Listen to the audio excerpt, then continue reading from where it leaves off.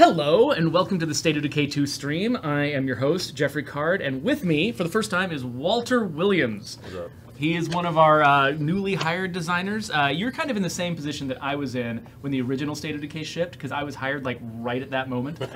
And so I came into a brand new game that I just barely started playing, and now it was my job to sort of help design some of the stuff that came afterwards. And so now you're doing the exact same thing here.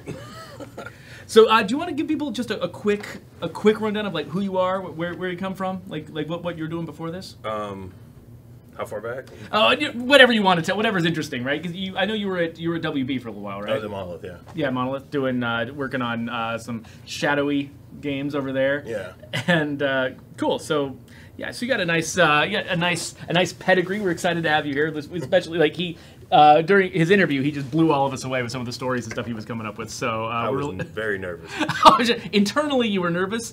Externally, it was just a rollicking good time. So we're really excited to have Walter on the team. For now, he's going to be the guy who's playing the game for us, keeping the screen more interesting than our mugs, and while we discuss stuff that's going on in the game. So if you want to unpause and get going, we can switch over. And there's a dude. Yeah. Oh, yeah. So I got you in the middle of trouble. Our vehicle is destroyed. Well, not destroyed, but it's pinned, so you can't move it anywhere. Zombies are trying to kill you, and we're far from home. So Screamer. Enjoy. Oh, yeah, and there's a screamer, by the way. So enjoy that situation. If any folks have questions and stuff, we've got Wonder and Megan in the chat funneling questions to me. So if I miss it, if I don't see it go by the first time, hopefully they'll get it to me via our internal Slack channel over here. In the meantime, one thing that's really exciting right now is the fact that the 2.1 patch was just released yesterday, which means so we release an update every time we release DLC. So we just released the Independence Pack, and that came with an update of its own for everybody. Even if you didn't buy the Independence Pack, you still got a bunch of gameplay tweaks and improvements and bug fixes and stuff like that. But there were a few things that we missed that we needed to go back and fix. So the 2.1 patch just came out, and it's got a few big things that we want to make sure people are aware of. Let me get my notes out here. Oh yeah, so in the chat, Megan and Wonder can post links to the patch notes so you guys can read them all in detail. But we wanted to talk about a couple of them. One of them, actually, this is from the 2.0 update, from the one that came out at the same time as the Independence Pack. The Magnum ammo press now works. So originally, we had like an ammo press for each of the different calibers of kind of collections of calibers. We had the handgun calibers and the rifle calibers and the Magnum calibers that were used by the revolvers, and then the heavy ones, the 5.0 and the 20mm grenades. And but unfortunately, there was a bug where the ammo press that was supposed to make revolver ammo was making sniper rifle ammo instead. And so you had two different ammo presses that can make sniper rifle ammo and nothing that can make revolver ammo. So that's fixed now. So now the Magnum ammo press makes the ammo it's supposed to make, the thing that it said in the description. And so if you're into revolvers, if you like guns that don't jam and don't break, then then that's going to be a big help for you. Farshot wants to know about future DLC. Unfortunately, we can't really talk about it. I think that there's been a few descriptions here and there that have been posted about the next major DLC, the Daybreak pack. I think you can look that up online, but there's not a lot to reveal because we're still heavily in development on it, and we don't want to jump the gun and tell you things about it before we're absolutely sure what the final product looks like. Ape asks if we're going to keep doing things like the Independence Pack. I definitely, we can't, it's one of those weird areas where it's like, we can't really give you a bunch of details on stuff that hasn't been announced yet. But, I mean, I personally, like, as a player of this game, I thought the Independence Pack was a big success. There's a lot of fun new things you can do with that thing. And, wow. Like, for instance, if you're being chased by a horde up a rock pile, you can just set them all on fire with a barrage from the, oh crap, what was that one called? It's not the Star Shake. Pyro launcher? The Pyro Launcher. You can nail them all with a blast from the Pyro Launcher. So, yeah, so that's been a success. So I think, if that works, I can imagine us doing something like that again in the future. Oh, what's this guy gonna do? He's just gonna stand there and freak out. Well, that's not a very effective zombie. He just gave you a lead. Things go down quickly. Thank you, Smokey as Chief, for the nice comment on Mixer. Let's see here.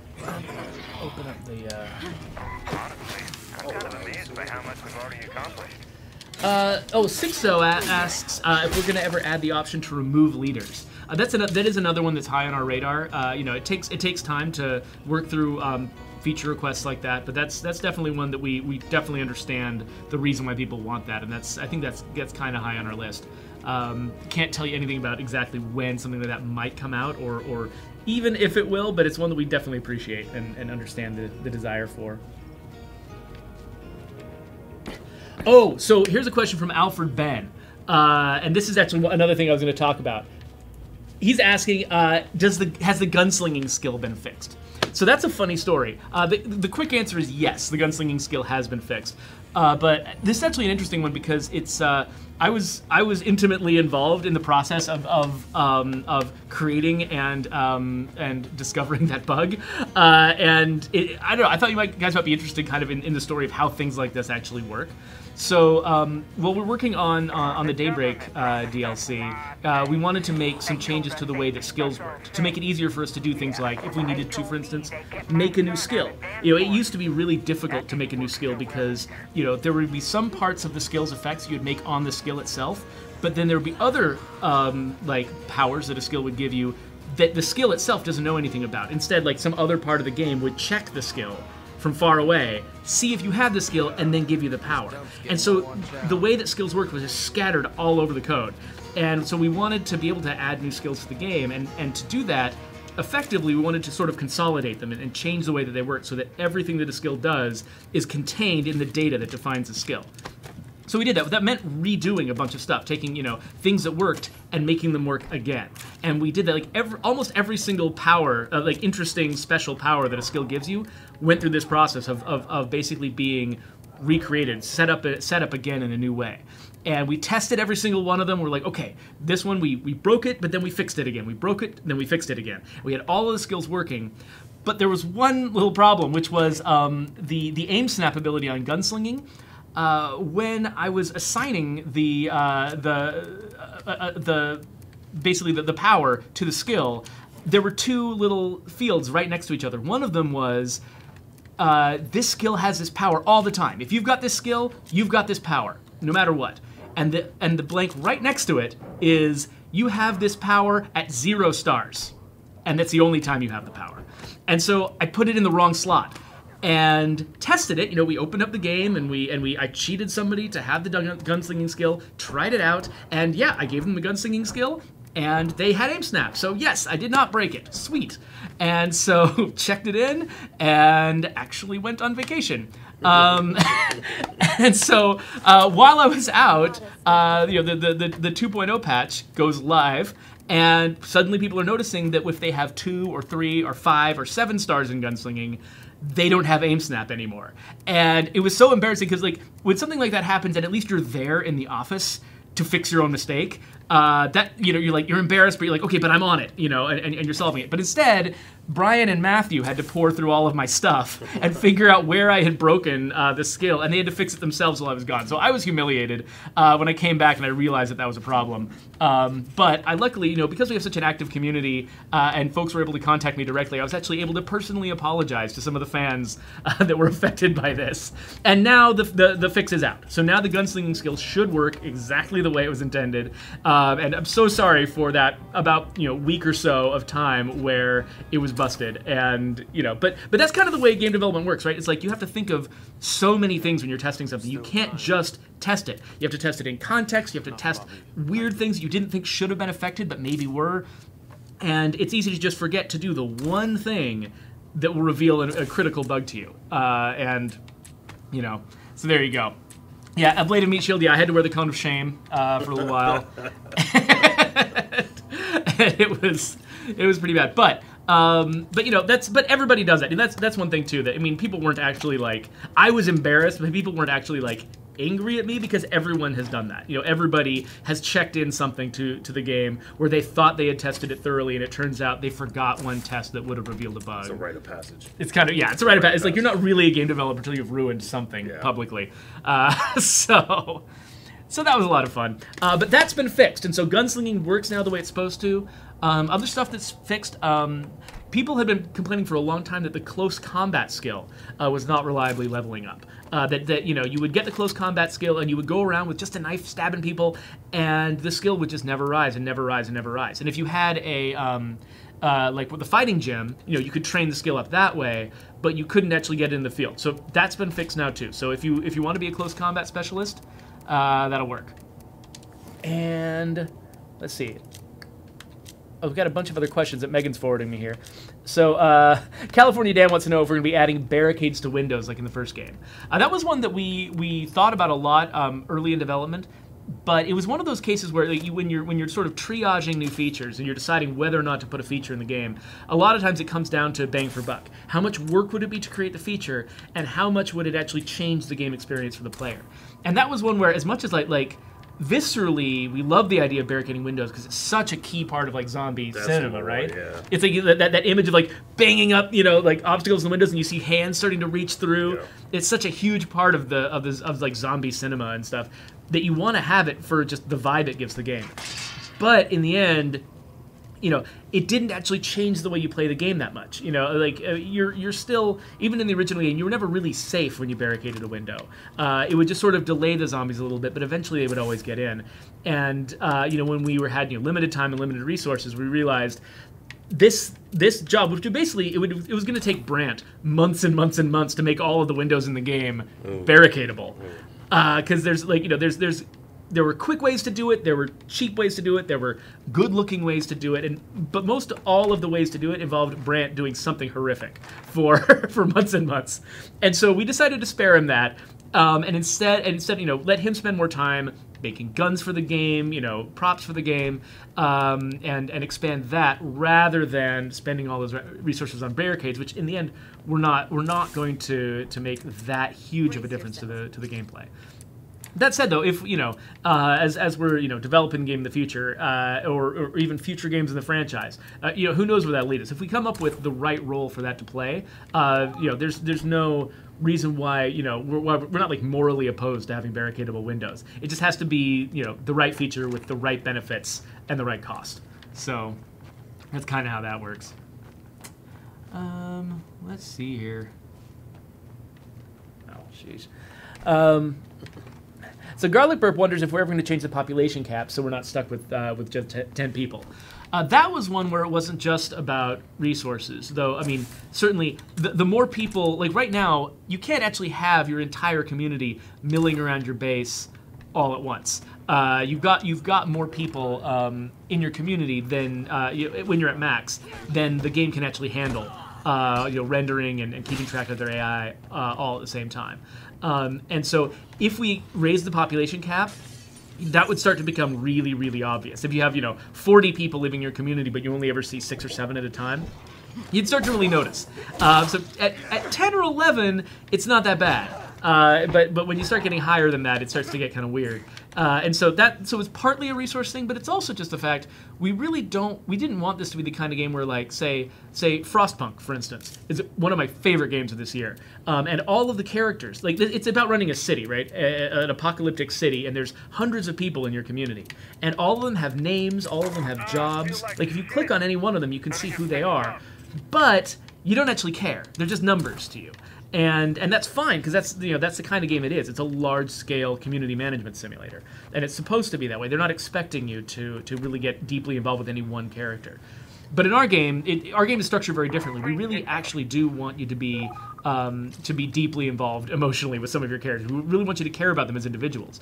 Kind of the way another game by the makers of Frostpunk, this War of Mine, would let you have communities of maybe 4 or 5 people max, but you really were aware of who each character was, what they had done in the story, and and what their skills were, what their advantages and disadvantages were.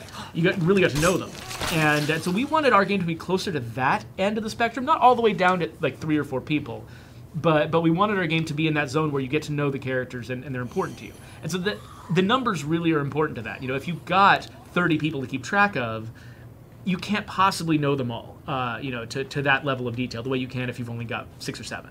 And so we made a conscious design choice to have this be a game that's about small communities specifically, so that you could get to know the characters rather than just thinking of them as a resource.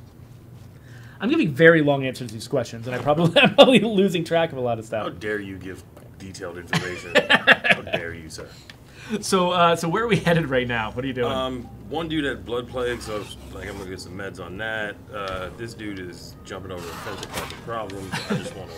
I'm just trying to live. Actually, if one guy's got blood plague, whether you get the meds or not, when we get back, we should try to euthanize him, because there's another thing in the recent patch, and I think this one was in 2.0, that we actually get a confirmation dialogue when you're going to euthanize someone. So you can't accidentally just hit the wrong option and just instantly kill someone without a chance to back out of it. So we're going to put that to the test if we get the chance. If we get the chance. I can go right back.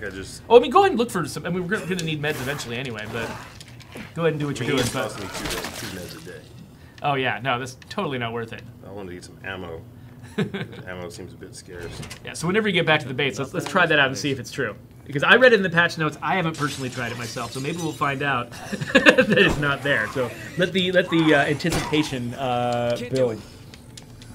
Let's see here. I might die first. Oh, so LWY not. I'm probably saying your name totally wrong. It says, I'm trying to get my wife to let me kill all these damn plague hearts. But she's worried there'll be way more juggernauts and ferals because of that. And they want to know, is that true? So I know that, like, last week, Brian specifically was trying to avoid explaining how what we're talking about, our difficulty, how our difficulty system works. Like, because the game does get harder over time, but he didn't want to necessarily just make it like too obvious and exploitable by explaining exactly what happens. So I'm not going to give you a ton of details on that, but one thing I can tell you is like it isn't just about how many plague hearts you've killed. So, you know, if you've killed 1 plague heart versus killing 7 plague hearts, that by itself is not going to suddenly jump the difficulty up. So go ahead and kill as many plague hearts as you want, as fast as you want. I don't think that's going to be the linchpin in your experience. There are definitely things that will raise the difficulty over time, that tend to trend up over time, but that I don't think that one is specifically the linchpin.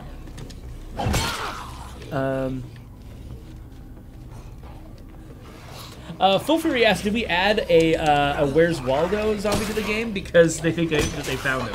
I'm not sure. I hadn't heard about that, but I wouldn't be surprised if there's an Easter egg in there of a Where's Waldo. You can either confirm or deny. Yeah, because like, you know, those kinds of Easter eggs, you know, it only takes one team member to put an Easter egg in like that, so we're not all going to know about them. So I wouldn't be surprised at all if the character team put in a Where's Waldo zombie. That would be hilarious. I know we know that there's a Plants vs Zombies Conehead zombie in the game. That one has showed up pretty regularly, but yeah, I wouldn't be surprised. Let's see here. So we're gonna head back in Cypress Hill, huh? Yeah, and let's go see if we can murder this guy. Because we can definitely murder him no matter what. But the question is whether we get a second chance when we accidentally murder him. And speaking of murder, there's a nice move there. So, El Capitan Assassin asks, would it be feasible for the passenger van to provide +2 beds when parked in your base parking spots? That's a pretty clever idea. I think that would require... Our data is not set up that way for vehicles to provide benefits when they're parked in parking spots. It's fundamentally not a thing that we could do easily. We would have to add an entire new feature to support it. But I love that idea. I think that's awesome. And when we're looking back at maybe future iterations of the game, I hope I remember that idea, because that's a really good one. The idea that just what you park, like we got those empty parking slots, they are facilities. Yep. If we could key stuff off what's parked there, that actually could be kind of cool. That would be dope. It seems kind of exploitable potentially, though. Somebody just collecting 1 million vans in their parking lot. Well, you can always balance it in other ways, right? Like they are outside of the defenses. Oh, that's true. Like maybe if we were to do a version of the game where we add that, maybe also we have zombies destroying things that are left outside your base, and so it's a risky way to handle things, or something like that. I have found the person in question. Okay, let's see how this works. So aid bloodblade victim. Y button, and then try to euthanize them. Let's see what happens. Whoa! Look at that! We get a confirmation dialogue, so you don't have to kill him if you don't want to. So I don't know. So what do you want to do? We could totally kill him right now. He's costing meds, and we haven't found any. He is costing meds, and there's no food or meds. He also did just get up, though. Well, he's in his cycle, right? Yeah, I guess so. Let's see what happens if we do this. No more pain. Where's all his gear You can going? rest now. Thanks. Oh, are we about to find another bug? Sucks anyway. Oh, no, here we go. Oh, man. That was raw. Oh, that was harsh. That was straight raw. Hayden, man. You're, oh. Man, where's the love? No, I'm not too happy about all Oh, hey, we got some stuff off him at least. Oh man, he had a carbine. We haven't forgotten. You can grab that stuff. Okay, so hey, that's another thing that that we got in the patch, so that's pretty cool. We're gonna get a siege. Switch to that. Let's See, see you have here. a silencer.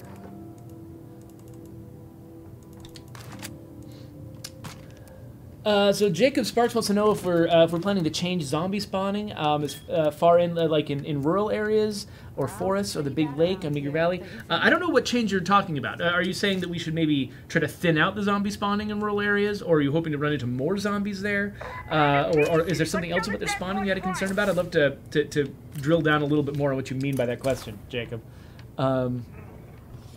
Will there be a way to get vehicles out of ditches or unstuck? So we started this this stream with we started out right next to the meat wagon, which last week Brian and I managed to get like pinned on a headstone and we couldn't move it.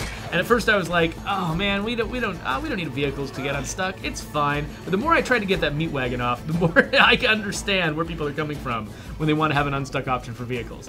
I think that is a particularly hard problem to solve, figuring out where you can put a vehicle that you're teleporting away from a stuck location. So it's not, I don't think that's an easy problem to solve, and it might not be something we can ever do. But I definitely understand why people would want it. So it's something we've noticed.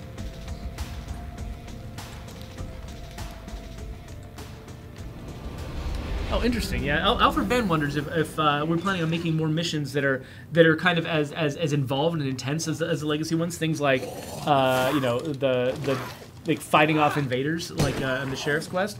He's asking whether we'll have more missions like that don't actually complete the game, because he's like, I love that mission, but it ends the game when I play it, so I don't want to play it a lot. That's really good feedback. We don't have any specific plans to do like exactly that thing, but you know, and that's going to be true of almost anything that you guys suggest. It's like a lot of the times we don't have a very specific plan to address the thing you're bringing up, but that's really good feedback, and I'll pass it along to the mission team, because you know, partly just the fact that you really enjoyed that particular mission will be something they'll want to hear, and then you know, the idea that you'd like to see more of it in different contexts. Yeah, that's really good for them to know, so I'll pass it along. Rob J-Lo wants to know if we're planning on doing holiday-themed events, like the Independence Pack. You know, it brought in these Revolutionary War reenactment zombies and all these 4th of July themed, you know, tools and weapons and vehicles. Are we planning on doing that again? No, we can't ever announce, you know, specific plans for stuff, you know, that we haven't gotten to yet. But that is definitely something that's in our heads. I mean, the reason we did the Independence Pack was because we knew we were going to be releasing close to summer, and we wanted to sort of take advantage of, you know, the excitement around events like, you know, the 4th of July in the United States. And so that's definitely been in our minds. So we'll see what we actually end up doing. But yeah, no, that's been a lot of. I mean, it's been a lot of fun to do this, you know, and I'm sure people have a lot of ideas in the back of their heads for, you know, what State of Decay would be like at Christmas or Halloween or Valentine's Day. I know we did once. We did want Arbor Day. I'm looking forward to Arbor Day. We did a Valentine's Day challenge in the Year One Survival Edition, where the prize for completing the challenge was a pink gun covered in hearts. That's kind of dope. That Brant nearly died making that, because he nearly just suffered a nervous breakdown having to make a gun. It just wasn't his style. But yeah, no, that was a lot of fun. Groundhog's Day. It's the same day over and over again. Farshot 513 suggested tow truck DLC for getting vehicles detached. That's a good idea. The idea of using physics instead of teleportation would be a different solve for the problem. You know, attaching to a vehicle and pulling it off. It's still very complicated though. So we'll have to see what we can actually do. Behendig wants to know if we're getting inventory sorting. Certainly, that is something that I don't know if we've announced a particular time or context in which we would be offering that, but it's definitely something people are looking into here. I've been involved in multiple discussions about exactly how to solve the problem. In fact, basically, when people have been playing the game for a while, they've built up a lot of stuff in their supply locker. It's very easy to just sort of get lost in a sea of items and have trouble finding the one that you wanted to pinpoint. And so having some way to sort it so you know where to expect things to be will be very helpful, particularly in some of the more kind of jumbled and confusing parts of the inventory, like the ammo and weapons slot is one in particular where people are like, I've got to find a gun that uses the right ammunition, but they're all scattered all over the place, and I've got to drill down into each gun to see what kind of bullets it fires, and that could be a challenge. And so we're looking into solutions for that. Is this a throwing weapon? Something on its way. What is it? What you got? School bell? You know what? I'm not sure about the school bell. Well, we want to find out. Yeah. Fire in the hole! Yes, it is a throwing weapon. Good. That was just an explosion. I think that's. I'm not sure what. Look at it in your inventory. Let's see the description of that one. second. I don't know that icon very well. It's probably something from the. You know what that probably is? That's probably the new firework that It looks like that just does a single really loud explosion. Oh yeah, that's the XL okay. firework shell. Yeah, that's the one that does the single huge explosion. It just attracts their attention for a second, but it attracts every zombie's attention. It's made for mostly for escapes. Dude, that dude is raging. He is mad at that rock. He's like, Yeah. you freaking rock!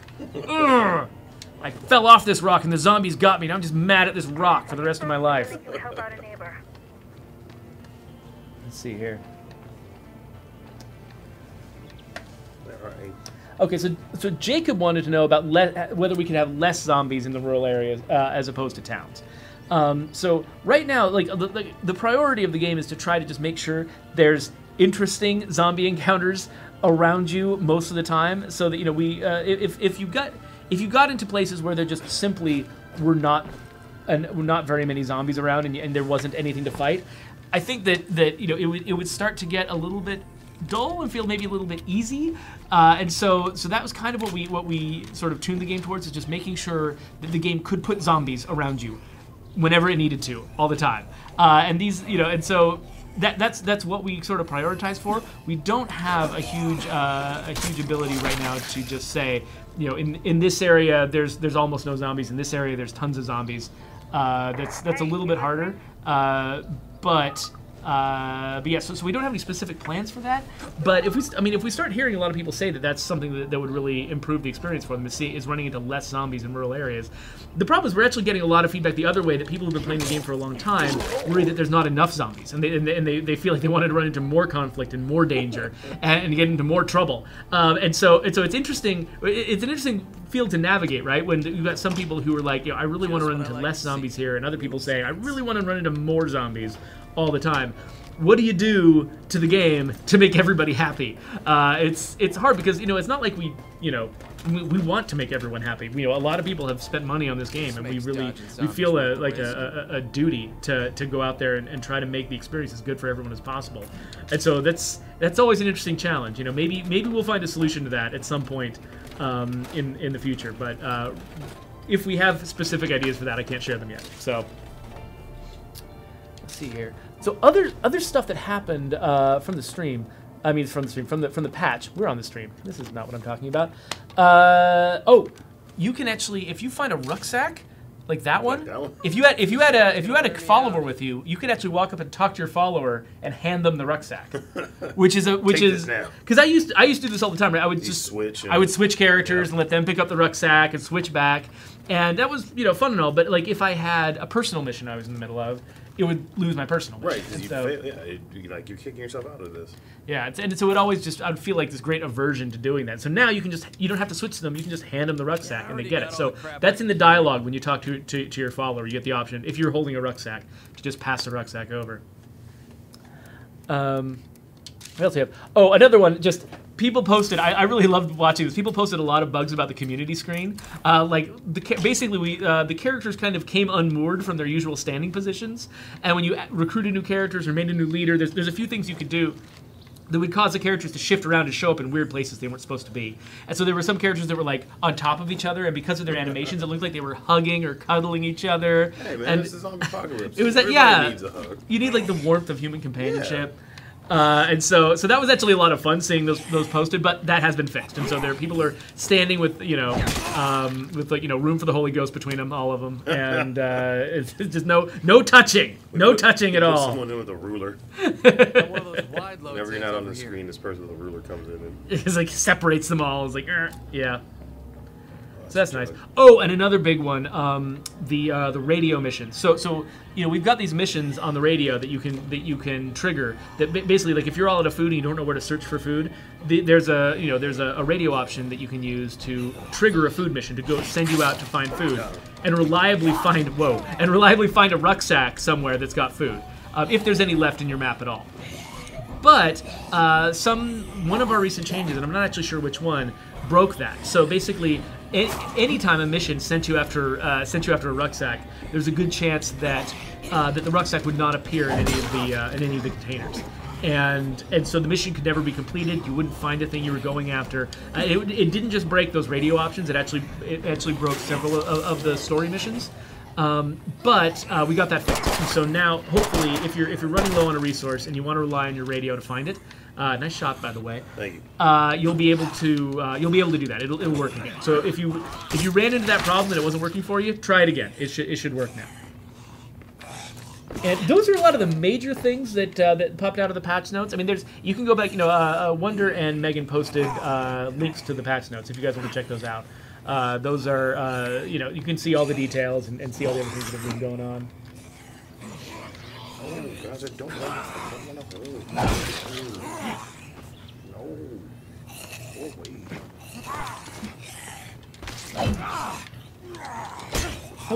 away. Chill Shelf said that he actually has run into.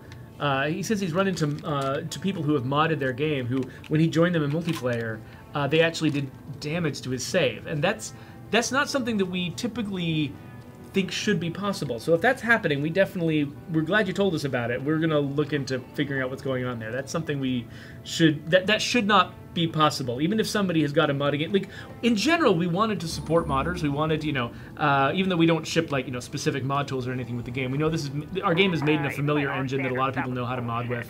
And so we wanted people to be able to mod. We wanted friends to be able to get together and play the game and alter the game however they wanted to play it their way.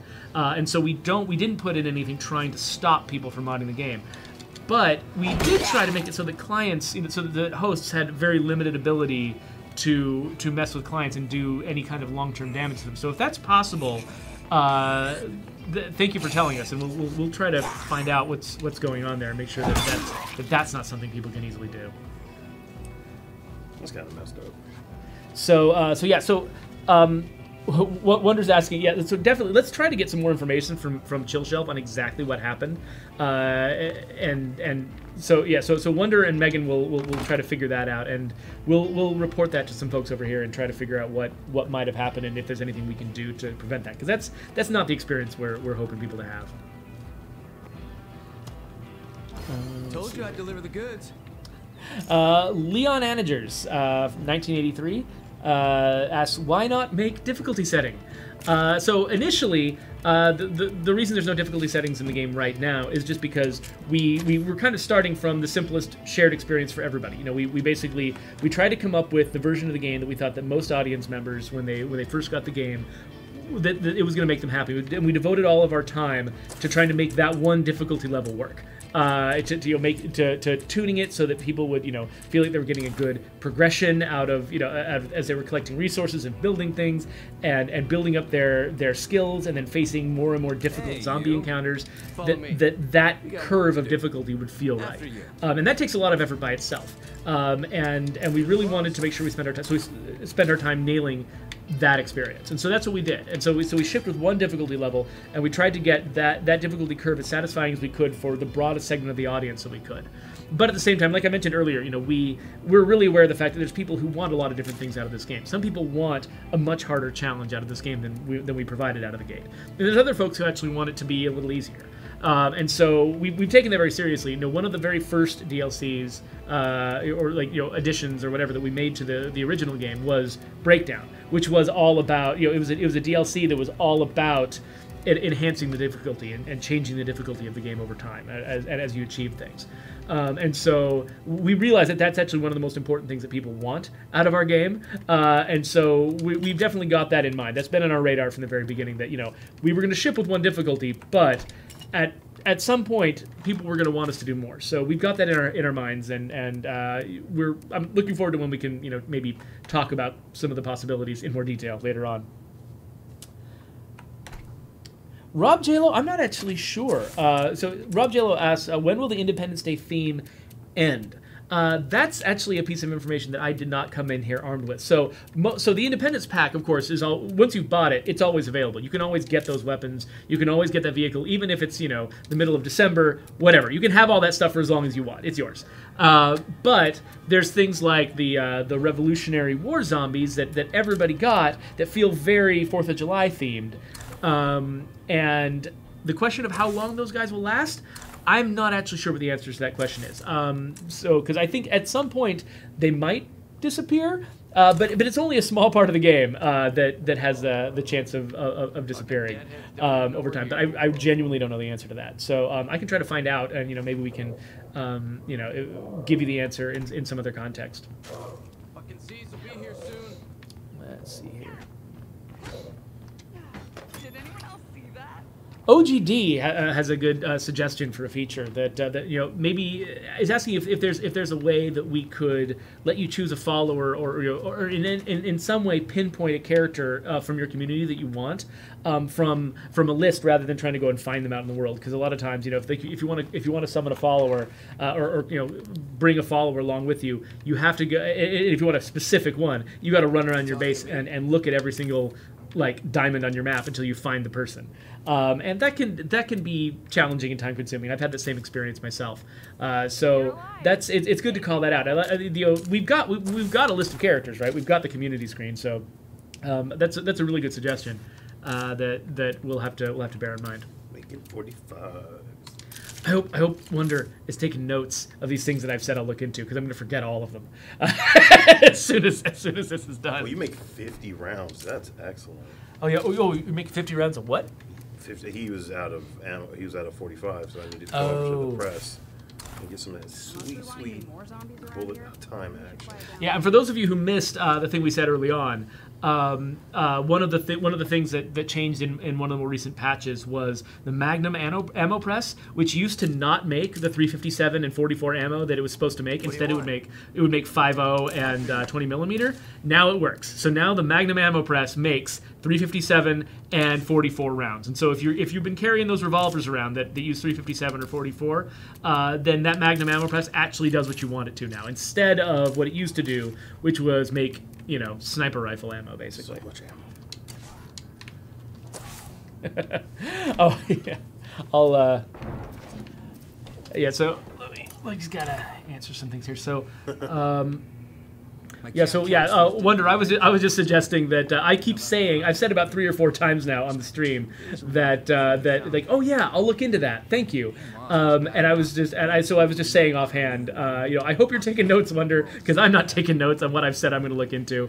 I might have to, and Wonder's she's very busy right now, and so she's she has not been taking notes, but that's totally fine. That wasn't one of the parameters of the job here that we laid out. But I'll probably just rewatch the stream and try to keep track of all the things that I said so that we can look into this stuff, because I don't want to leave anybody hanging.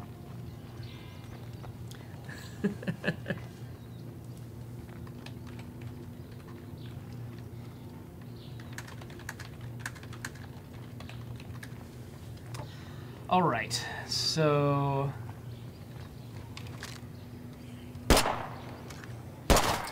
Bilbo asks, any good tips on finding an ammo press? That's a good question for Brian. He's kind of the guy who knows where, not only just knows everything about the facility mods, but also where you get loot. I think typically, though, I mean, if you look in places, you know what? I've got ideas for what I'm going to say. They could all be wrong, so I shouldn't try to give you any answers unless we got Brian around. Back off. Let's see. you guys are following me.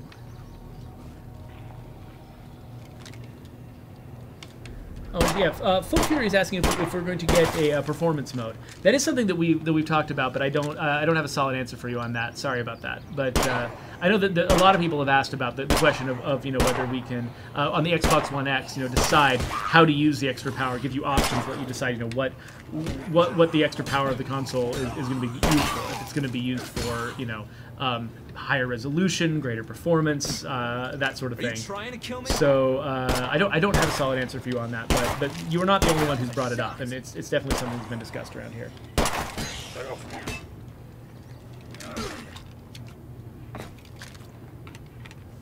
Legendary Toxin wants to know if we can ban people on State of Decay 2. If you are hosting a game and somebody comes in that you don't like, you definitely have the ability to kick them. I think it's on the pause menu. You have the ability to kick players from your game. As far as banning people from the game overall, because the game is peer-to-peer and it's not server hosted, we're not actually at a high level managing who's in the game and what they're doing, and so we're not. I don't think we're in a position to just target and ban specific people from the game. If they own it, they do have the ability to play it. But you also if you find that there are exploitative jerks or other kinds of people that are making your play experience not fun, you can switch your multiplayer options to be friends only and avoid using the public features if that's like the Flare multiplayer if that's something you want to avoid altogether. What's happening? You're the boss. XBlue555 asks if we're planning on making it so that you can add scopes to guns. So right now basically all the attachments for weapons are muzzle attachments, and we've got a lot of guns that actually come with scopes that are attached to them already, and so those are those two systems. A system that lets us just at will, add and remove suppressors and chokes and muzzle brakes to guns. That's using the same system as the system that has, some weapons come with built-in scopes and sights of different kinds. So it's not inconceivable, but it would add some complexity because we would have to, put in some, like UI for managing the difference between like what kinds of attachment a particular gun can attach, and like for instance, if a gun has room for both a suppressor and a scope, do we need to show two slots for that, and then what button do we use for removing which one of them? It starts to get complicated. We kind of targeted the specific single kind of attachment that we thought would be the most useful to players, so that we could keep the UI for that whole experience the UX for that experience very simple, so you wouldn't need to go through a complicated process of adding and removing a bunch of different mods from a gun. You could be always very confident that there's one thing that I could attach or detach from this gun, and I know how to do it, and the buttons are all very clear.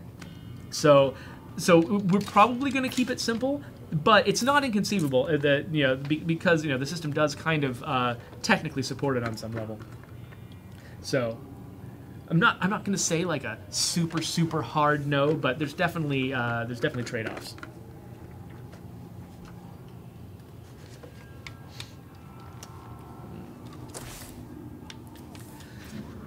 So Mushin has got a question that that you're correct. I probably can't answer it, but they're asking, can we migrate our community to the upcoming Daybreak expansion pack? And I can't answer it, but it's also, I think once you get there, you'll see that I don't think you would want to, and I'll just leave it at that. I think that if you have characters that you love, that you've put a lot of time and effort into, I don't think you want to bring them to Daybreak. So I'll just leave that there, and you can draw whatever conclusions you want to from that. Got C's up the ass, man. Alpha Ben asks, are there any plans to remake Trumbull Valley, which was the map from the original State of Decay? OG. Yeah, the OG map.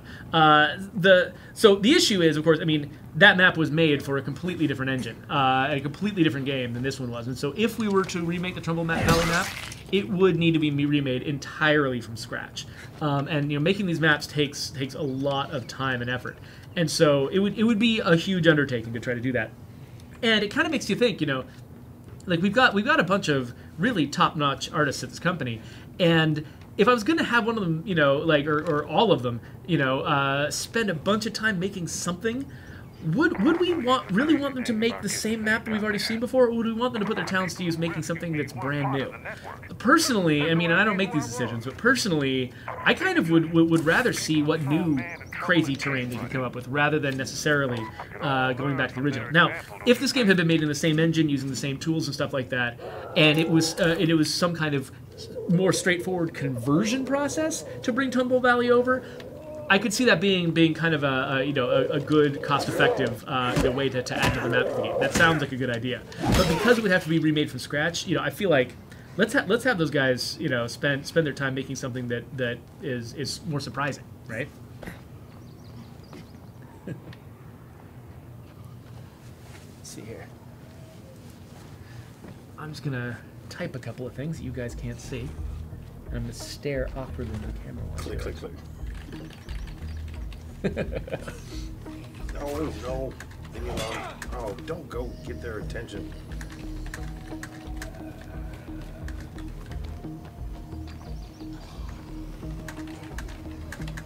That's a screamer. This could get noisy.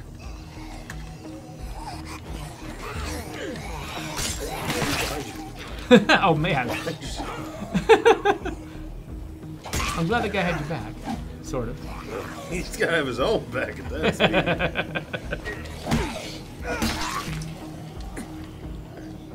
I need you back because you got the silencer. What do you want? Trekkie66, thank you so much for the kind words. He says that that this is a great zombie game, and it certainly captivated me more than the other games I currently have in my library.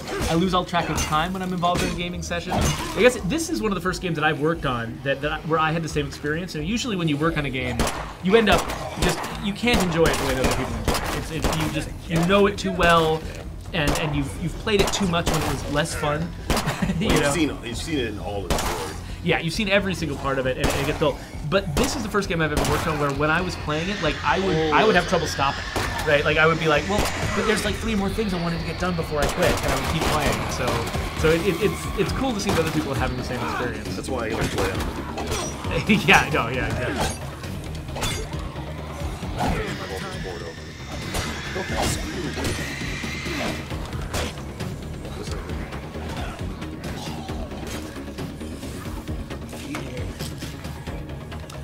Oh, El Captain Assassin. I'll have to look into that one. I'll have to. Next time. Okay, no, I'm gonna keep some notes here.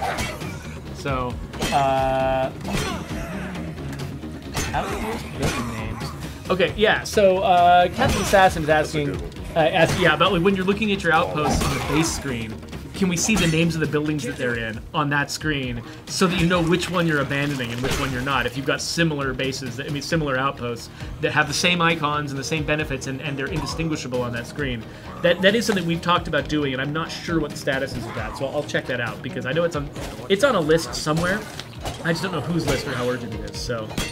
And also how difficult it is. I mean, that's a big thing that will determine what gets to the top of the list. Partly it's urgency, like how important it is to the player experience. But partly is it's low-hanging fruit. It's something that we can do fairly quickly and get a patch out fast. Those things tend to be front-loaded so that we can sort of improve the experience for people as quickly and as effectively as we can. Somebody fucking pinch me. So now that we're coming towards the end of the stream, we've actually got a plan to do a quiz and a giveaway. So Wonder and Megan have got a couple of codes for, I believe it's for the Independence Pack DLC, guys. Do I have that right? They got a couple of free codes that we want to give out, and so we're going to do a quick quiz. So while Walter continues to play the game, I'm going to switch over into quiz mode, and we're going to ask a question. You guys ready for a question? So we got folks here on Mixer who are watching us, and we've also got folks here on Twitch. And so all of you guys in the chat, try to give the answer to this question. You ready? What 2 ammo calibers are crafted with the Magnum ammo press? I'm talking about right now, post patch 2.1, now that it's working properly. Back before, it used to do 5.0 and 20 millimeter, which was wrong. That was a bug. What 2 calibers does it do now? So if you can get the right answer to that question, you're in the running to get to get the prize, to get the free code for the Independence Pack. And so it's not necessarily the first person because I know folks have different amounts of lag they're dealing with and stuff like that. So we don't want it to just be first come first serve. So if you're one of the first dozen or so folks, then you're in the running. Looks like we've already got a ton of people who are throwing answers out there. There's the folks on Twitch, and then you can see Mixer is just filling up with the right answers. So we're gonna get to see who out there is gonna win the prizes. And so Wonder and Megan are taking your names and tabulating who the winners are gonna be. And once they get back to me on that, we'll come back here and we will talk about the winners. In the meantime, let's see what you're doing. Oh, okay. Looks like we're scouting. I was gonna grab this truck from below, but this is right here, so always push your luck. one of the best perks of being the stream guy is that I get other people playing my game for me. So this is my safe game that he's playing here. So yes, I'm getting to see more of the terrain. Yeah, but I mean, you dudes are depressed. There's one thing of food left. Oh, I know. It's just this. I've got a community that's actually doing pretty well off to the side. That when I'm playing on my own time. So, but yeah, basically it's a different person comes in every week and plays this game, and so this is one of those games where most of the game is actually going on in your head. It's like you remember what your plans are and you know what you've got in mind and what you're capable of, and just dropping into somebody's game just out of the blue, More to see here. you can't do that the same way. Right? Yeah, I'm just trying to gather you resources. Yeah, that's great. No, that's awesome. At some point, I should probably go in here and try to make this save game make more sense. But I keep playing the other game instead. So let's see here.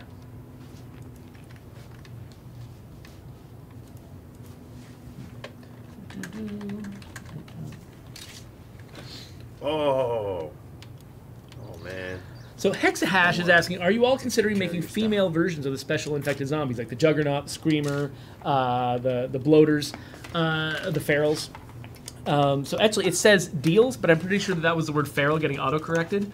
But anyway, so we have thought of that. In fact, we even have concept art for the female versions of all those characters. And basically, we made the classic versions from the original State of Decay were male. And so replicating those was the first thing we did. And then we started running up against our resource constraints.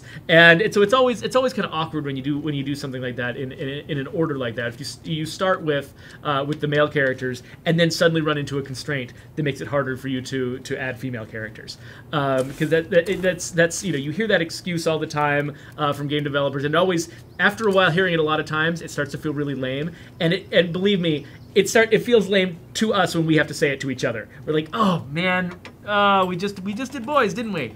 But yeah, so it would be costly for us to try to add female versions of each of those creatures to the game. But at the same time, we wanted them really badly when we first started development. So I can't make any promises, but I'm glad that people are interested in that. I'm glad that people care about this and want to get more female representation of the game, even in the horrible vile monster category of the game. Like you're wanting to get that stuff in there. That's something that we really sympathize with and understand the desire for. So maybe at some point we'll get the opportunity to, and if it isn't anytime soon, I mean, this franchise is going to keep growing and keep expanding, and we really would like to maximize our opportunities to achieve representation of the game.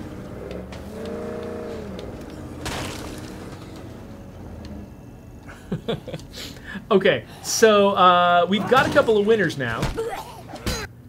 So, just in case you guys missed the giant scroll that went up the screen on the chat, the correct answer, of course, was 357 and 44. Those are the two calibers that are available from the Magnum Ammo Press.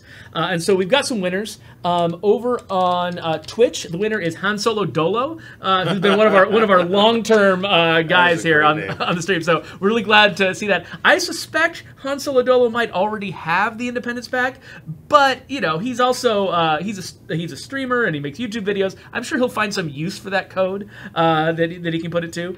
And then over on Mixer, Cassio is the winner. So Megan and Wonder are going to get in contact with Hansel Adolo and Cassio and figure out, the best way to deliver their prizes. But congratulations, and thanks also to everybody else who got the right answer and didn't luck out with the random roll. But congratulations to all you guys, and I'm very pleased that you guys were paying so much attention both to the game and to the stream to know what those calibers were.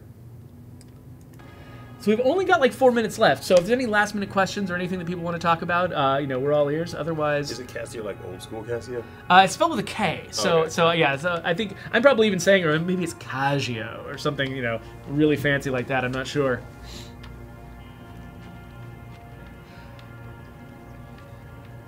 But yeah, so just so folks understand, like the reason we didn't go with just the very first person who answered the question was mostly just because we know people are dealing with different amounts of internet lag and stuff like that. We didn't want to give an advantage to whoever happened to have the fastest connection or whatever. We wanted it to be a little bit more egalitarian, and so we figured that the first dozen or so people basically all answered at the same time.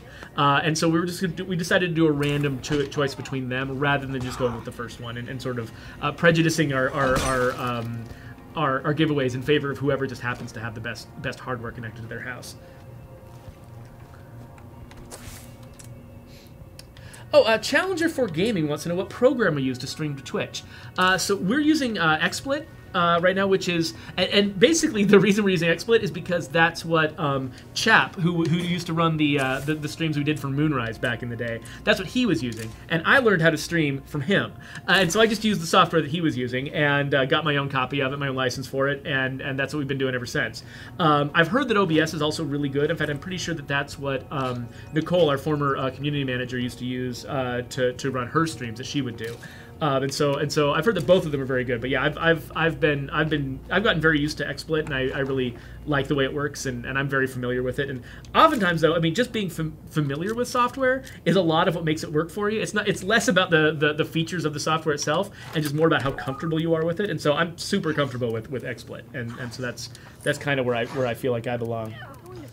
We need to help each other out. We're still getting questions about whether there's going to be a sorting feature for the inventory, because as you can see, man, trying to find the right gun on that screen is really rough. We understand that, so that's definitely something that we've got in the hopper, a fix that we want to make, an improvement we want to make to the game is to make the inventory a little bit more sortable. So keep your eye out for that in the future. I don't have any specific details on it, but keep your eye out for it. That is something that's high on our priority list.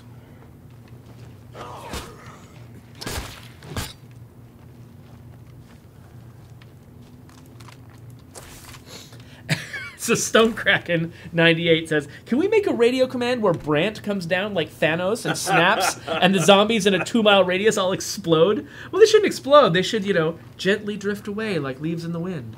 But that sounds amazing. And as far as, I'll just say that sounds amazing. That sounds awesome. I think it might be kind of unbalancing. Is the only issue that I would raise with that. Once every 4 weeks, real time. And I'm not sure, honestly. I don't know what kind of contract Brant signed when he joined the company. I don't know if we have his likeness rights. That might actually be expensive. We might have to pay him a lot of money to actually bring his face, into the game. If he's sort of playing hardball. I know that, technically you could have anyone come out of the sky and kill all the zombies, but it wouldn't be the same if it wasn't Brant. So that puts him in a really good negotiating position. So I'm not really sure if we want to give Brant that kind of power. We just have it. he has soft power. So okay, it looks like it's 2 o'clock. So we're probably gonna head out of here. But thank you guys so much for being here, and thank you for keeping my people alive, except for the one I instructed you to kill. Yeah, I didn't really have a choice on that one. Exactly. But I think you're leaving this base definitely better than you found it. You need food hard. Yeah. I gotta. Okay. I clearly have to spend some time with this community, try to get it back up to snuff before, because the folks out there in the chat, they're pretty much pro-level players of the game. They know when a community's going to crap. So I need to up my game to keep from disappointing them. But in the meantime, thank you so much, Walter, for being here. I'm really glad to have you on the team. So hopefully, once you've had time to really sink your teeth into this game, we'll be able to bring you back to talk about stuff you've made and built for us. So. I look forward to it. So, with that, I'm Geoffrey Card. This is Walter Williams, and we'll just say goodbye to everybody. See you later.